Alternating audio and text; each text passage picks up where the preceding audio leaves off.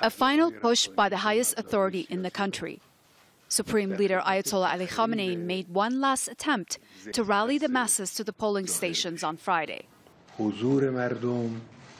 The election is about the participation of the people, meaning the system has the support of the people. The future of the country in all aspects, economics, security, politics, is related to what you, the people of Iran, do on Friday.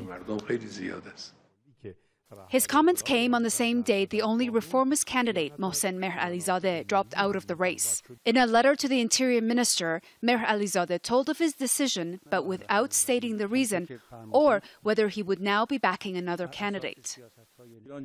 In a statement, former nuclear negotiator Saeed Jalili also left the race, endorsing conservative candidate and the current head of Iran's judiciary, Ebrahim Raisi.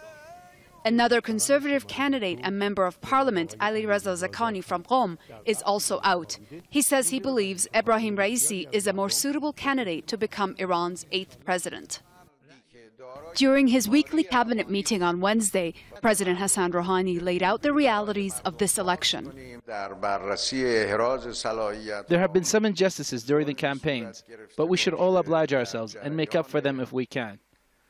We might want some individuals who are not among the candidates, but we have to choose the ones closest to who we want.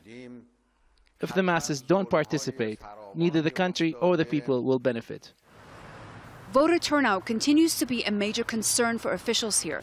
Due to COVID restrictions and voter apathy, non-official polls suggest this election could see the lowest voter turnout since the revolution of 1979. The remaining candidates have been sending out text messages to the public, urging them to vote. Despite 3 rounds of live debates on state TV, there's been very little campaigning on the streets here. A high voter turnout is important because it is directly associated with the approval of the establishment. Dorsa, Jabbari, Al Jazeera, Tehran.